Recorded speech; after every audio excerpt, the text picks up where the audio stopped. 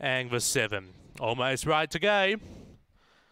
Getting set, light on, set to run race 8 to wrap up the quaddie here at Gawler. Away, Steve's Regret began well off the inside, is driving through and finds the front by a half length over Claretown Molly. A length away then Kenya Razor, with Aston Hackett, Hookanui Lady, Slim Sherman, Colonel Trigger, and Aces Are Trumps up to the turn, taking over Claretown Molly, extended by 3 over Kenya Razor, Hookanui Lady. Claretown Molly gets up to beat Kenya Razor, Hookanui Lady. Colonel Trigger will get 4th, I reckon, in front of Steve's Regret, Aces Are Trumps, Slim Sherman and Aston Hackett. 22.92 the time.